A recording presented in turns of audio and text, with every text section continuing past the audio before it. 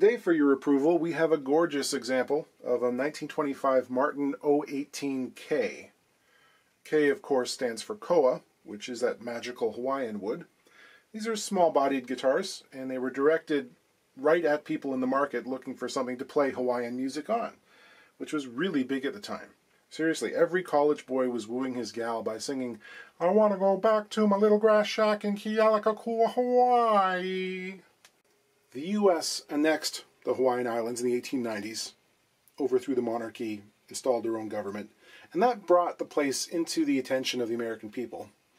Not so much the subjugation of an autonomous nation, but the tales of a Pacific paradise, because it was very romantic. It spurred interest. So you have these Tin Pan Alley composers working tropical references into popular songs of the day about a place they'd never been. You also have the arrival of specific instruments and tunings related to what was going on in the Hawaiian music scene. It was sort of like the rush to sign grunge bands in the Pacific Northwest in the 1990s. They'd been fomenting something of their own way off in the distance there, and when it broke, mainstream musical culture, everyone wanted a piece. Out of this comes the first craze for the ukulele, and the lap steel guitar, played with a slide. I'm sure there's an ethnomusicologist out there who's traced the relationships between Hawaiian slide and Delta bottleneck blues. The progenitor, Joseph Kakuku, gets himself to America in the opening years of the 20th century. He plays up and down the West Coast, and he just gets huge. It can't be understated just how big an influence this was. It really changed American popular music. It also changed stringed instrument making. Ukuleles became a huge moneymaker for companies that were otherwise just sort of hanging on. Gave them some life. And that Hawaiian influence also gives rise to some of the first innovative small shop luthiers on the West Coast. Herman Weisenborn, Chris Knutson, I choose to pronounce his name with the K. Martin made a lot of ukuleles, and in 1918 they decided to jump into the lap steel market. They decided to use Koa, maybe influenced by those West Coast makers. Koa can be quite attractive and eye-catching, and they paired it with the fairly austere decoration of their style 18.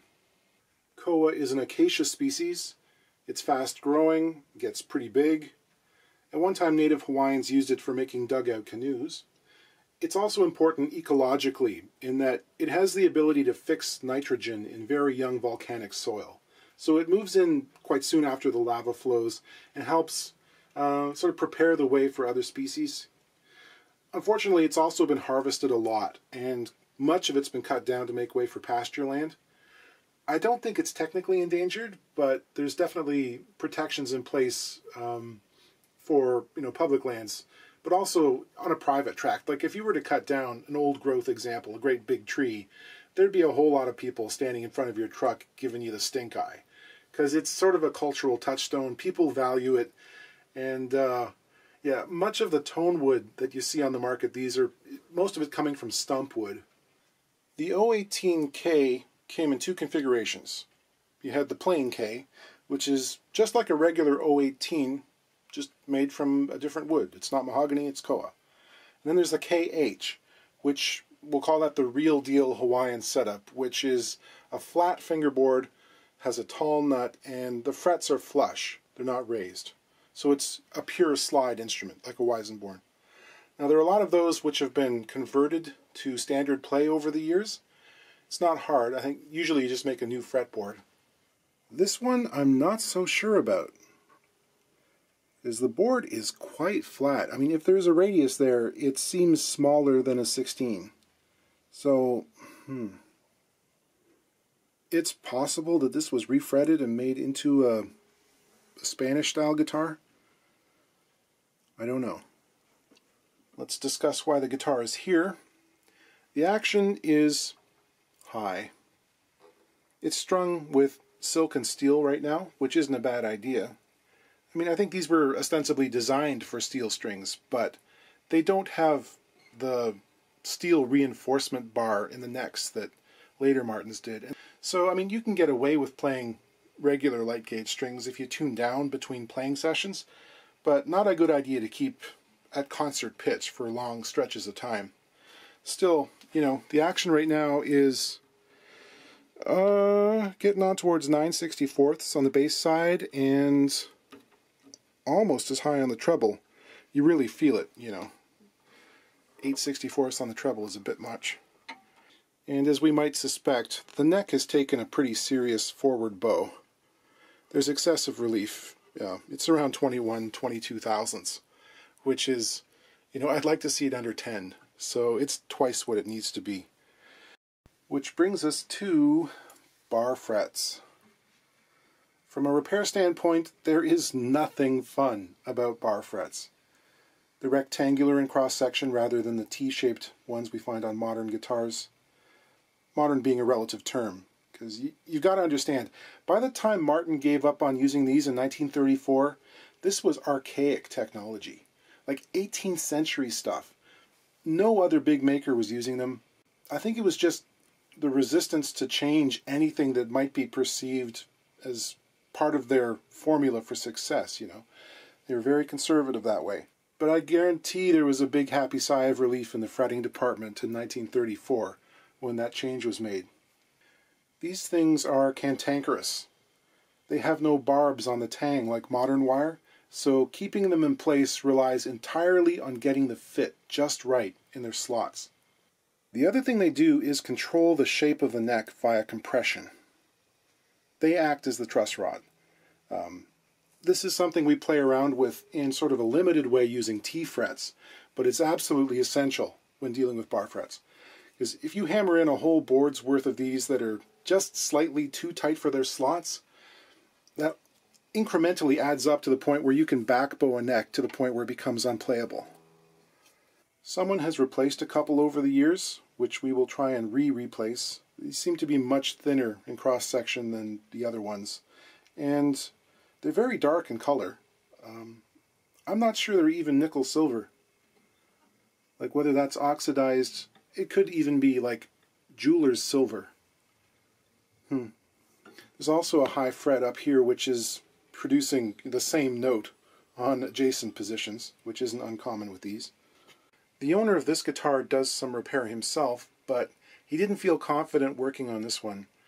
He suggested maybe a heat press might be in order, and initially that's a great idea. It's kind of attractive, but the mechanics of heating and bending the neck back that much, I just fear, you know, we might loosen a bunch of these frets in the center of the board, you know, depending on how they currently fit the slots. So I'm kind of wary about doing that.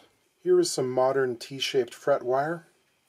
It's got a rounded crown on the top and a tang below that, which is narrower than the crown, into which are pressed these triangular barbs on either side, which help lock the fret into the fretboard. And here is some bar fret wire, which the owner ordered from T.J. Thompson. I've mentioned TJ a number of times, I think, in the past few years. He's the guy you go to after you've purchased one of those $100,000 pre-war dreadnoughts at auction, because he's been inside more of them than anyone else in the world, and his ability to hide his repair tracks is kind of supernatural. The bar frets were dead.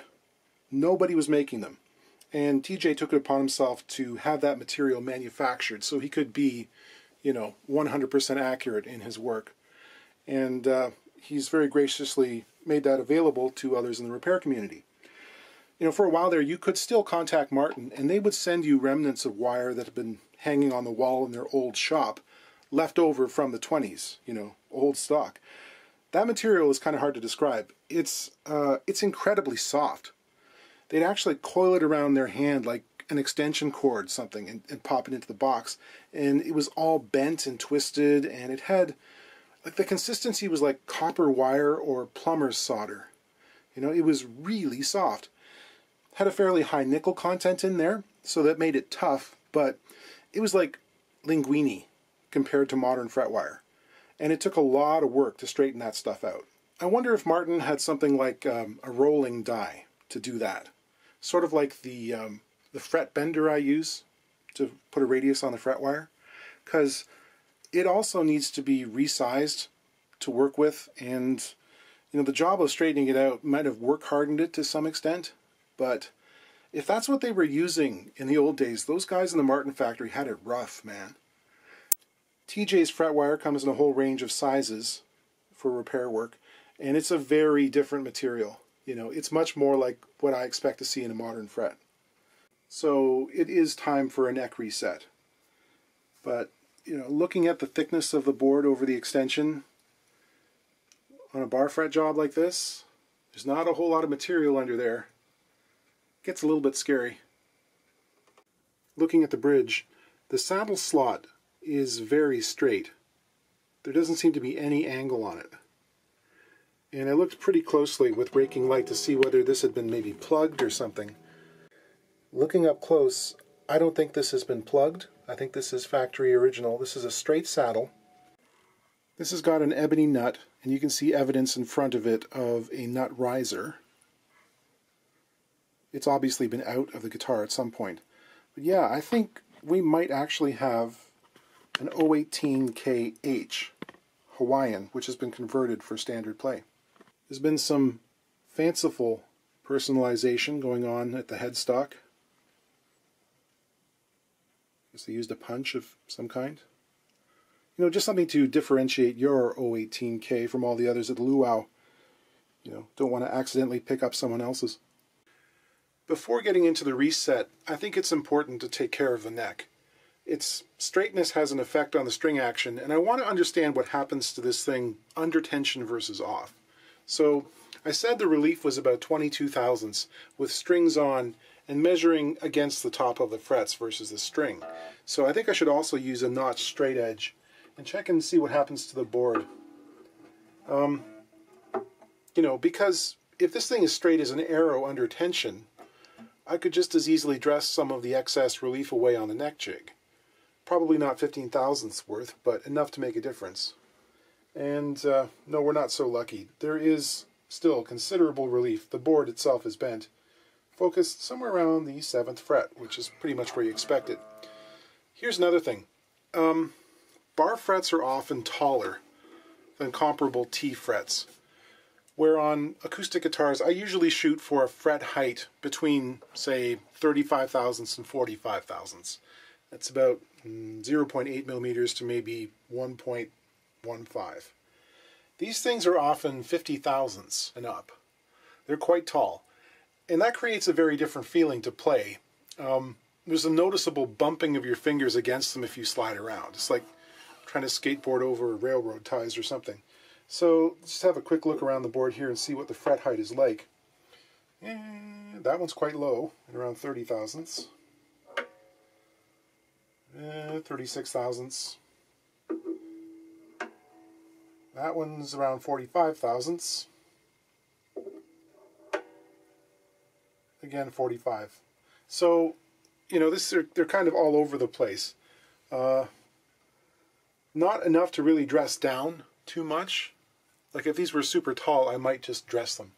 But because they're kind of average height frets, I don't want to get too aggressive. So we'll see if we can try and bend this neck back using other means. Another thing to measure would be the projected line of the frets where it intersects with the front of the bridge and how tall that is off the soundboard. In this case, it's around 4.5, 5 millimeters. Though that figure might be a little bit skewed by the fact that the last fret here is significantly taller than its neighbors. That one's around 52 thousandths. It's right next to one that's around 35. So now I do all those measurements again without the string tension on, and I see that the amount of relief measured on the fingerboard is about half what it was. This is 11 thousandths now, so the neck is actually coming up 9 or 10 thousandths under string tension. Now measuring at the front of the bridge, the gap is smaller. It's about a 32nd of an inch less than it was. So yeah, it's around 3.75 millimeters now above the soundboard. Yeah, I can confirm that this board is flatter than a standard Martin 16-inch radius. It's probably in the range of maybe 22 inches or so. Although again, it varies from place to place. Yeah, I'm saying 22-inch radius. So does that mean that this was originally flat and then someone dressed it, maybe pulled the frets and put them in again or something? I don't know. That seems like folly. It looks like there was substantial wear in the first position, which has been filled at some point. The dot at the 3rd fret is no longer circular. And the replacement fret wire the owner bought seems to be around 55 thousandths width. And if we're lucky, yeah, these I think are around 53.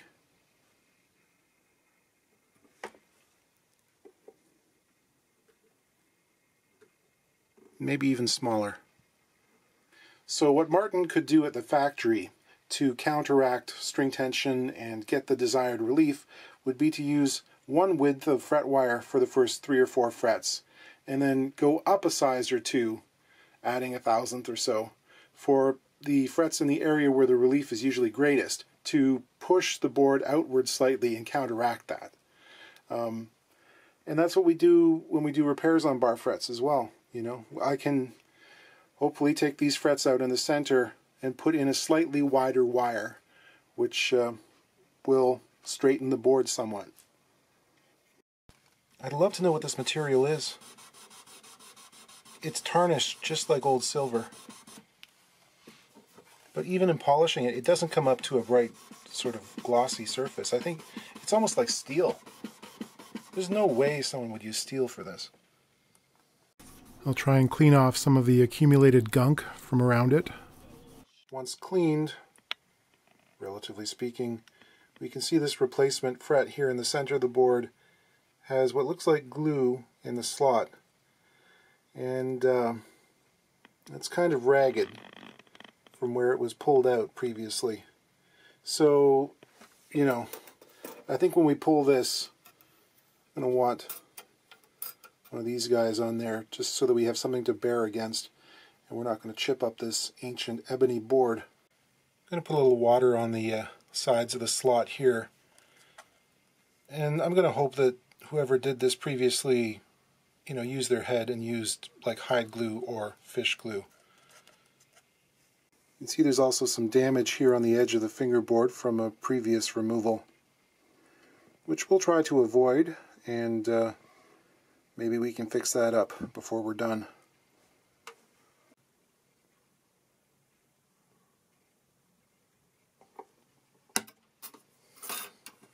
It's too thick. Well, just be careful, I guess. Whatever the composition of this metal, it was very hard. It did not behave like normal fret wire. Very tight feeling. And there was a whole bunch of glue sort of in and around the slot, which sort of came away, sort of.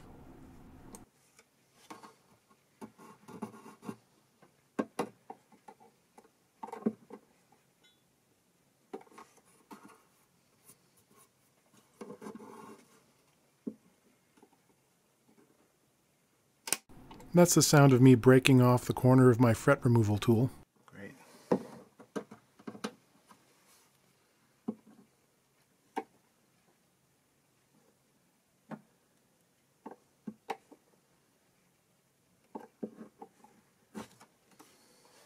Very interesting. You can see this fret has sort of an arc filed into its underside here to ensure that it really only contacts on the outside 1/4 of an inch, 6 millimeters or so, to counteract any tendency for the fret to pop up at the end rather than in the center. Here's the condition of the slot.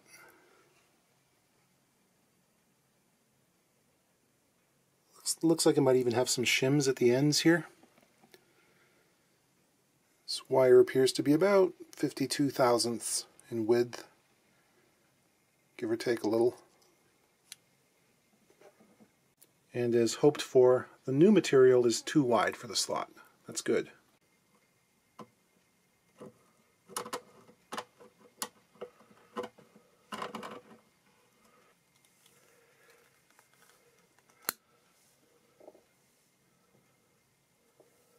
Okay, I routed a little groove here, which is slightly shallower than the fret wire. And now I've got to file off about 2 thousandths of an inch And it won't be the same everywhere along the length. I'm going to have to fit it from there, taking slightly more off in certain areas and less in others.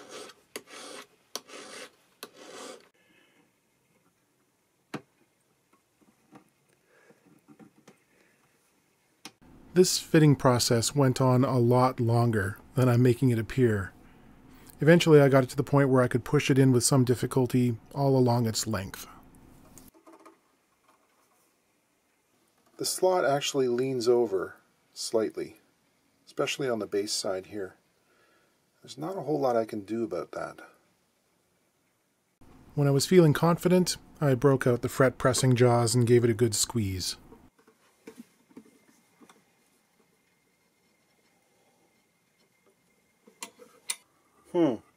Just forcing in that one fret has made a tremendous difference. The relief has gone from 20 thousandths on the surface of the board down to 10, which is good. Yeah, I know I misspoke in that last shot. I was confusing fret relief with board relief. It actually reduced the relief on the board by a little more than 1/1000th of an inch. Then I got to do that whole process over again for a number of other frets. Strangely, it didn't seem to get any easier. See, that one hadn't been messed with as much.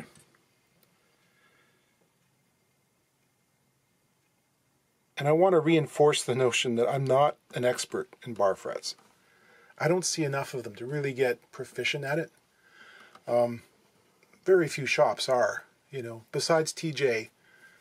Maybe the guys at Elderly Instruments do enough of these to get sort of conversant with all the ins and outs. But, I know enough to get by.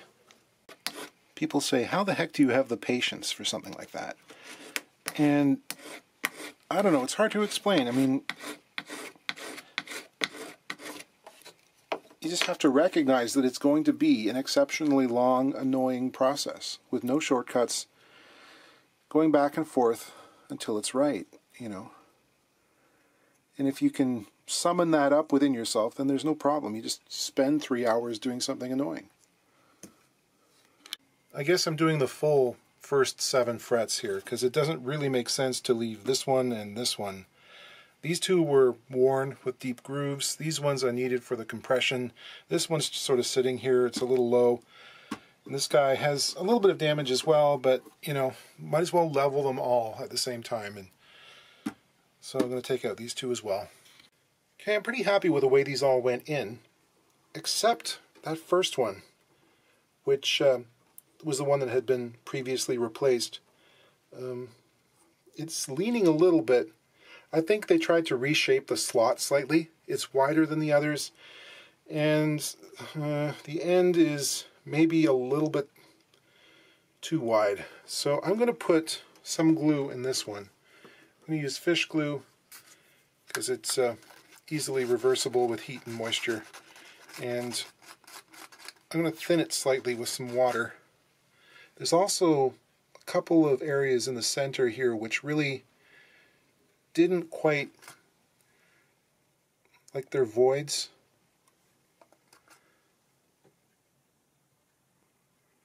So I'm just going to allow this to wick in.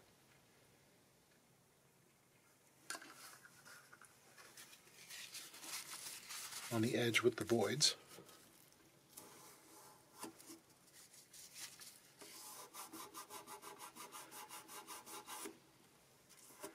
I do want it locked in place. And before I take the neck off this thing, I want to do some preliminary leveling. These are all tall and they're all kind of wonky in terms of height. Probably averaging around 52 to 55 thousandths. I'm going to bring them down to under 50. This is important so that I have kind of a reference when I'm resetting the neck, so I know where the line of the frets is going to end up relative to the top of the bridge. So I do want to take a little bit of time here. It doesn't have to be super precise right now. When I posted a picture earlier on Instagram, Hayes Guitars, he put the best comment up. He said, "Happy leveling." He knows. This takes a long time.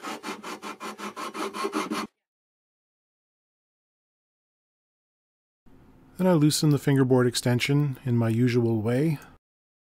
Before I Put the neck removal jig on this thing. I want to check and make sure that there are a number of these little cracks here and there along the grain, which are seemingly pretty old, and I think they have all been glued up. And I looked inside this thing. Here's a quick peek. Fairly stout braces for a 1920s Martin, and less aggressive in the scalloping. I'm feeling glue dribbles along each of them. They don't have cleats, but I do want to make sure that they're at least, reasonably shored up, because there is a certain amount of pressure that comes with the jig in this area, right? Next thing to ponder is, do I really want to remove this 13th fret to gain access to the end of the dovetail and drill my holes through the fret slot like I normally would? Or do I drill, in this case we've got a nice black ebony board. It's not that difficult to hide drill holes in the ebony. I can make that disappear pretty well. Not just because, I spent 3.5 hours earlier today putting in 7 frets. Not just the time-consuming thing. The weight of all these frets on this fretboard extension, which has such a thin sliver of wood holding it all together, it gets kind of it's considerable weight. I'd hate to take this out, find out that it's very weak in there, and then have it fall apart on me. Because how do you glue that back together? I can think of ways, but none of them are very pleasant. So I think I'm going to drill alongside the fret rather than pull it out. The thing is, the holes that I'm going to drill are actually slightly larger in diameter than the fret slot itself anyway, so I'm not really going to gain anything. I'm just going to drill the holes beside it. Good decision. As it turns out, that's exactly where the gap at the end of the dovetail was. Foam cutters from Hot Wire Foam Factory doing their thing. I do this dry, without adding water, and it works just fine for anything less than epoxy. And on Martin guitars or similar precisely made instruments, it's fast. See, it's about 10 minutes, and I get the feeling it's probably time to check, so I'll give it an exploratory wiggle. That seems so. I'll turn those off. I've learned that it's best to use pliers on the heating element itself to pull it out, rather than just trying to tug them out by the handles, because sometimes that melted glue can make it difficult and possibly expensive.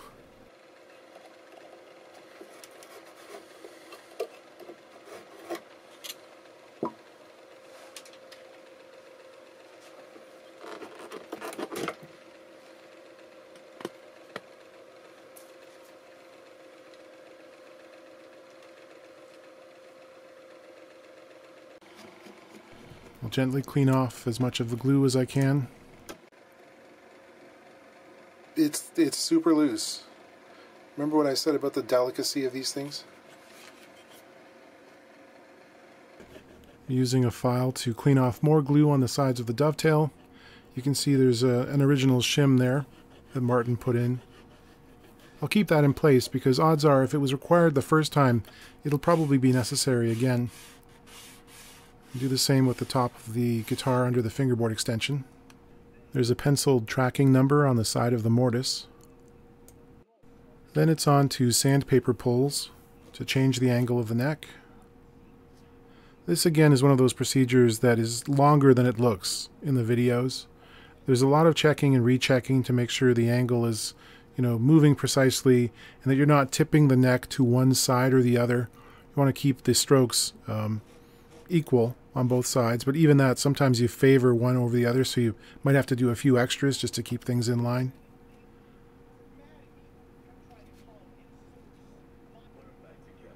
Finally, we see I've got just a little tiny hair's line worth of clearance over top of the bridge, which is where I want it to be. Changing the angle by removing material from the end of the heel loosens the dovetail in its mortise. So I've glued on a mahogany shim on either side here, which of course then makes the dovetail too tight.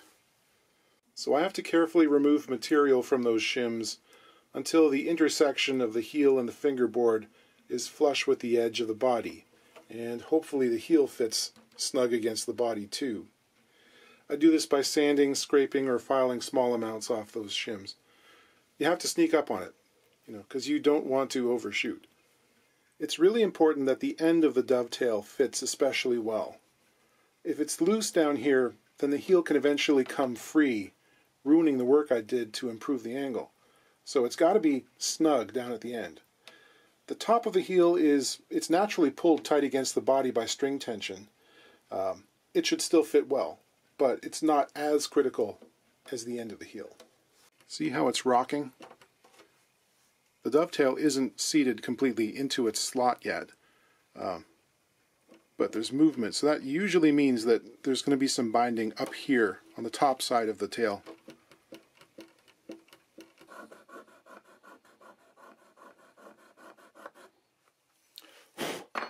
Now there's considerably less rocking.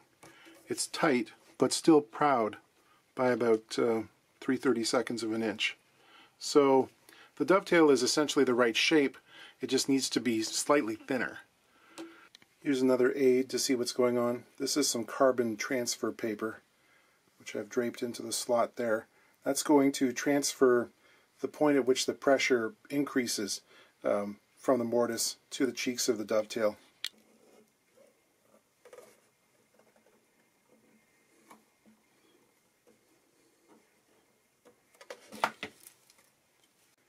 You can see some dark spots at the top and towards the end.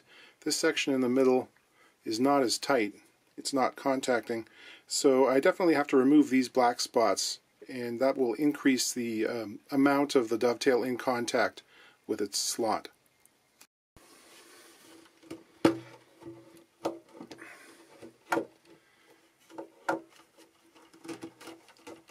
Okay. After about 20 minutes of fitting and filing, fits good. I've reduced it so the 0 point is right in the corner there. And no rocking, good and firm. Requires a bit of pressure to release. You can see I've worked with the original shim from the 1920s, kept the history. Hey, there's some debate about whether it's good practice to put a wedged shim under the fingerboard extension. Some contend that it should just be glued back down flat. I think it depends a lot on the actual neck angle, because if it's high, if you've had to remove a lot of material from the heel, you got to physically bend that thing down quite a lot. And in this case, there's not a whole lot to bend. It can look funny, too, to have a whole lot of fall away. And it can cause odd humps and bumps at the heel to body joint. In this case, I want to keep the board straight and not bend it more than I have to. So I'll put a straight edge on here and kind of measure the gap at the end and make a tapered shim. In Martin guitars, a certain amount of fall away or downward slope in this part of the fingerboard is part of the design. They don't really anticipate you playing on those upper frets, especially on a 12 fret model like this. You're never going to reach them. So I try to factor in at least 20 to 30 thousandths fall away. It's about 0.5 to maybe 0.7 millimeters. Sometimes it depends on the state of the frets and if I'm doing a full refret or not. If there's not a whole lot of material that can be dressed off, I want more fall away, just for insurance. The other thing I want to do before I glue this up is to check the run of the strings. So I'm stretching a piece of dental floss between the nut slots and the position where the strings cross the saddle and seeing how that lines up with the edge of the fingerboard. I want to see a fairly even margin on both sides. That looks okay. Shims is really annoying to me for some reason. It's one of the parts of the process that I don't look forward to. But anyway, I plane it, I scrape it, and I sand it.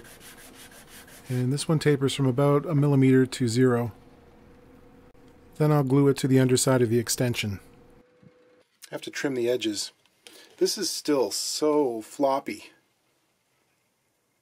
That's why I used a single wedge this time rather than gluing the neck on first and wedging it afterwards like I often do these days. I want to stiffen it up and hopefully keep it straight. Oh, and you may see a fly buzzing in and out of shot. This is the day.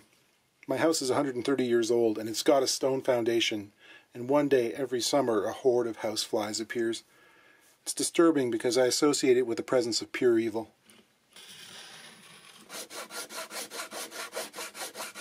Filling the heater holes using some ebony dust. And then a drop of CA glue, which will be repeated over and over until it's full. Some light sanding. And it's like it never happened. Time for the glue up. I've got special blocks on the inside to allow the clamps to have something to hold on to that isn't the top of the guitar or the brace. Clean off the glue. I'm going to need a taller saddle. This one is likely glued in, hence the little grooves that have been filed into it to lower the strings.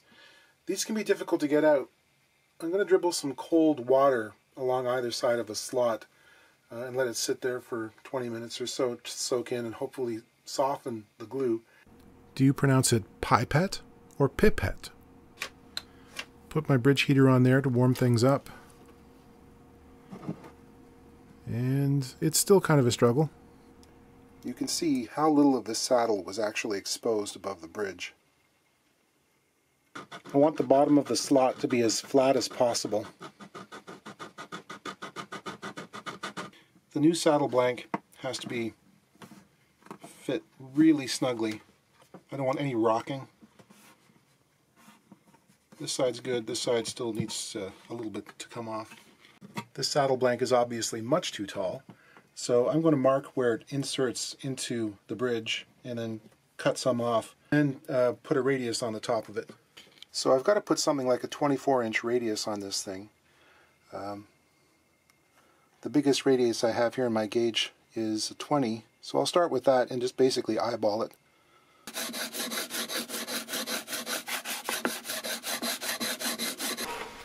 Everything takes longer with bar frets. That fret's a rockin', so I'm a-comin' knockin'. Trying to dress the frets on one of these without some kind of neck jig seems like a real folly to me, because they seem to take on way more back bow than a comparable modern neck. This was showing like 10, 12 thousandths worth of back bow clearance at the first fret, and with strings on it pulls up to like 4 or 5 thousandths worth of relief, which is really nice. But how would you dress that? You would be forever going back and forth trying to make it work. Fret crowning takes longer on bar frets. Careful filing is needed to get the ends under control while not messing up the surface of the neck. I filled that little area that was all torn out by the 7th fret. I put a dab of shellac over things to seal them up and make it look pretty. I need to create a smooth radius on the ends of the saddle, so I just use a dowel with some sandpaper. This nut has seen better days. I'm not even sure if it's original, but several slots are too low. One of them's already been shimmed up. Still too low, so I think I should make a new one. It's pretty odd and crudely shaped.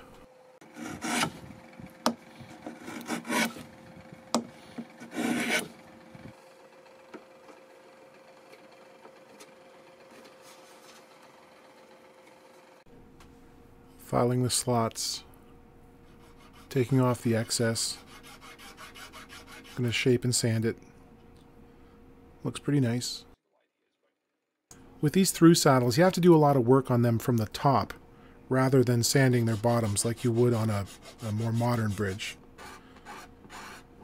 There's filing, scraping. I didn't have a heart to show you the polishing. You know, I've been doing all the setup work, taking care of a couple of unlevel frets near the body joint. Doing all that with a set of these Ernie Ball silk and steels on it. This is actually a bronze alloy wrap. I don't like what I'm hearing.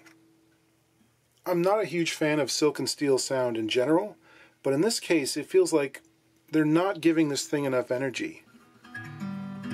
It's very quiet and muffled, and it's like I'm playing it here, but the music is being filtered through a wall or something.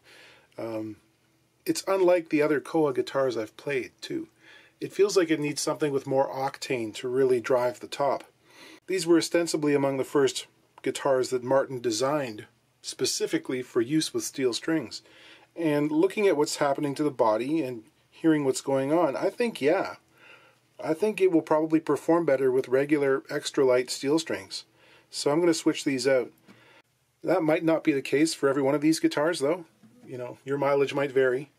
Just sometimes you get a super stiff top and some really resilient braces, and you need something that'll drive air, you know. Otherwise it's like trying to play a semi-hollow electric without plugging it in. Then on the other hand, sometimes you get a really weak top and really floppy braces and you're forced to use nylon strings, otherwise it's going to self-destruct. So this is freshly strung, different strings, much better sound. Got lots of break angle on the saddle, but experience tells me that this is likely to change shape over the next week or so. It's going to kind of come into its own, and I will probably have to come back and shave about a 32nd of an inch off the saddle after it's settled a bit. That's still going to leave us with saddle height of about 3/32 of an inch, which I think is probably about optimal. I know some of you will ask about the intonation with this non-slanted saddle. Surprisingly good. E's right on, B's a little bit sharp, everything else is within 2 or 3 cents. And not noticeable. Maybe the bridge itself is actually glued on at a slight slant to the center line. It's not noticeable if it is, but it's doing well for itself. Let's play this thing.